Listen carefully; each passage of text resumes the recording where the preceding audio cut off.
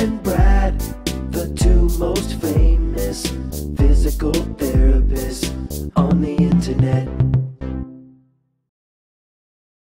Hi folks, I'm Bob Shaw, physical therapist. Brad Heineck, physical We're therapist. the most famous physical therapists on the internet. In our opinion, of course, Bob. This sounds a little bit crazy, Brad, but we're going to show you how to add 2 inches to your height in 1 day. Bob! That sounds a little specious to me. Yeah, but Bob, you're going to find out you can do it. All right. We're going to prove it.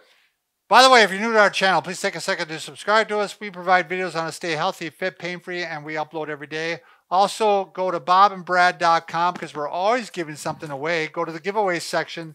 This week we're giving away, you want to grab one? Oh, Brad? absolutely. We're giving away the Booyah Stick. And if it's not great to have one, it's also great to say the name. Yeah, Booyah. Go to Bob and Brad on Facebook, and the contest will be pinned to the top of the page. Go to Twitter, Instagram, or TikTok if you want a 60-second version of our program each day.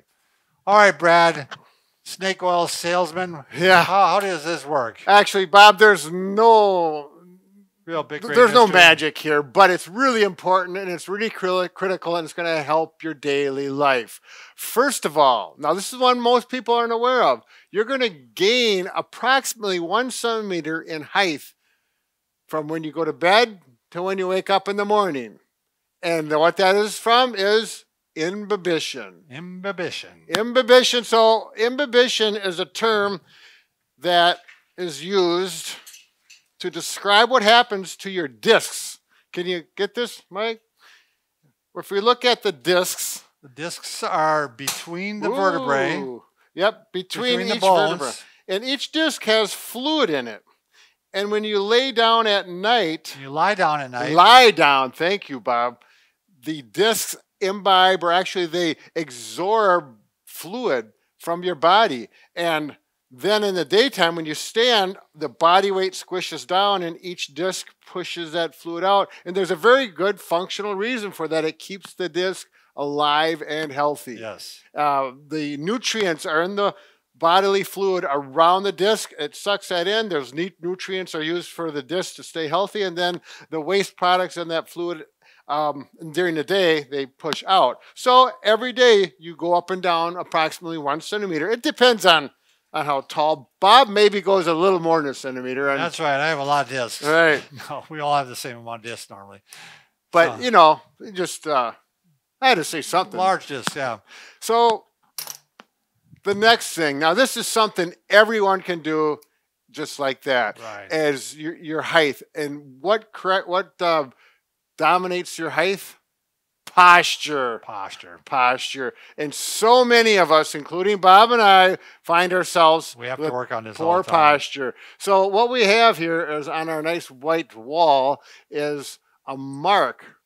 And the first mark to the top of this line is where Bob stands. Bob, can you demonstrate? Sure.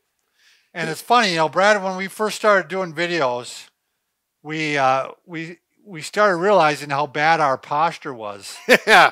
So here Bob's got head forward posture. He's rounded in the spine. He's got this posterior pelvic tilt that's making things drop. All these. I'm locking my knees, actually. I'm not bending them because that could make me shorter. But yeah. So that would be I'm cheating. Actually locking my knees. Everything else is going on with the spine, and that puts a lot of pressure on the spine, the neck. It causes pain. It causes knots. And I don't look good either. And yeah, you don't look good, Bob. Okay, here we go. So right there, you can see it lines up with the top of that mark. Now, Bob, can you correct your posture? There we go. 2 inches. We did it. We made it.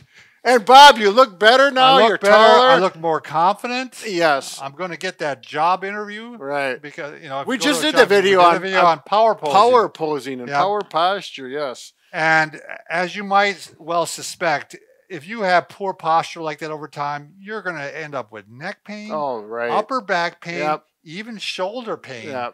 Breathing problems. There's nothing good from poor posture. No, there really is not. So we want you to correct your posture. We'll show you a couple ways to do it. Yeah, they're easy. All you need is a wall for a couple of these. You simply go back up against the wall, take your shoulders, bring them back, make sure your buttocks is touching there, shoulders back. chin in, but don't look up. Keep the chin down here, so we call that chin tuck. And you can just do scapular retractions, and hands up against the wall is one option. And do that 5 times.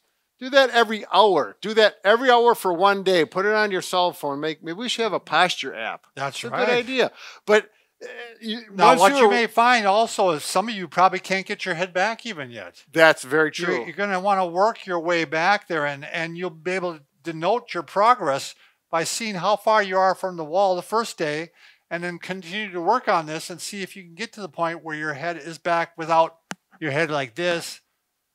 Tilted up. You probably have to have someone, and I've done this with patients. I will measure how far they cannot get their head to the wall. Say it might be 1 inch the first day, and after a week of doing that, maybe they can get a 1/2 inch from the wall. It's very motivating. Yeah, to try to make progress. So that's one exercise. Now, the wall angel. You want to show the wall angel, sure. Bob? Basically, it's the same thing. You're going to get in position here, chin tuck.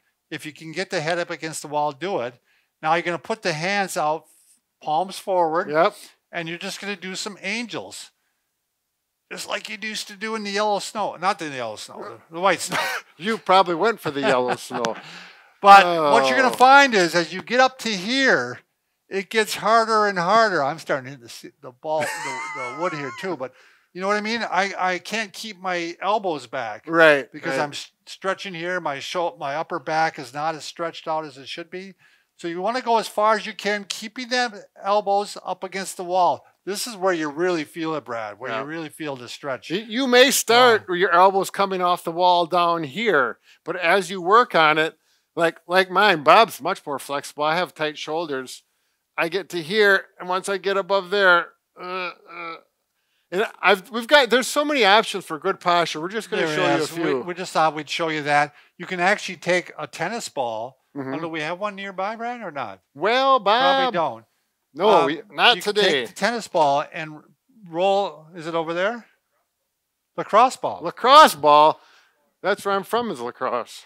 That's right. Brad's from lacrosse. Here you go. So, lacrosse ball or tennis ball. And this one I think is a great one, Brad, because a lot of your posture problems, do you mind coming here? Oh, sure. A lot of posture problems are right here. That's where the roundness occurs. So if you put a ball on the side of the spine, don't put it on the spine, put it on the side of the spine, and you can work like this 6 different spots here, all the way up and down the spine, off the spine, but just to the side of it. And you can roll on it. You get it in position like this, and you can start up against the wall first because it ends up being a little bit intense for you, especially if you're just starting. And then eventually, if you can lie on the floor. Sure. And roll on the ball. I do something similar to this every day, and I think this has been the best thing, the #1 thing that's helped my posture.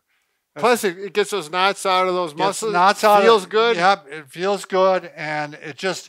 Whenever I get done, I go for a run. I'm like, I feel like I'm running really straight up and down, but I probably run. Well, you're 2 inches taller. Bob. I'm 2 inches taller than you. So the neighbors notice that, I'm sure. The neighbors, by the way, make fun of me on my bike because my bike is so tired. I look so stupid. Well, they probably make fun of you for other reasons. Yeah, there's a whole host of reasons they can make fun of me. Bob's coming. Yeah. So, anything else you want to Well, I did, if you got... so the Booyah Stick. The Booyah Stick. This is our giveaway this week. Why don't you show a few things with that? Right. And, you don't have to have a Booyah. You can use any 5-foot-long stick. Usually works well. Or a broomstick. We're going to put that so my head touches.